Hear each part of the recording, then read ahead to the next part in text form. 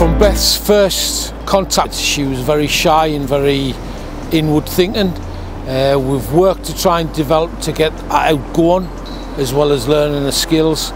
We could see from day one she had certain skills what a bricklaying requires. We just need to bring them to the forefront and incorporate in our training to make sure to meet the standards of the qualification. I had no skills, wasn't confident at all, and I wasn't sure if it was for me.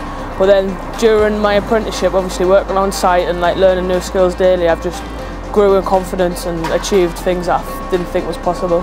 I joined Optimum Skills as a traineeship, doing both joinery and bricklaying, and then I had to decide whether I wanted to do joinery or bricklaying. So Optimum Skills obviously give me pros and cons of both, and I decided to do the bricklaying. So during my apprenticeship, I've learned new skills like how to work on a team and how to read drawings and specifications on site and how to meet demands of obviously the customer as well as my colleagues. She's developed pretty well over the last 2 or 3 years. She's picked up some useful skills and something she'll take on going forward. She's certainly got stronger. I think as a person she's developed as well. I've worked closely with her. I've talked her through the steps for the APAs, and she showed that willingness and showed that drive to achieve our targets. The impact that the apprenticeship's had, I'd say, is a massive one really. I can now be independent.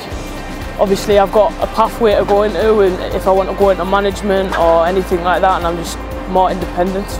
I thought they were lying to me, to be honest. I can't believe I got distinction. I put in loads of effort and hard work, but I didn't think I could get that good of a grade.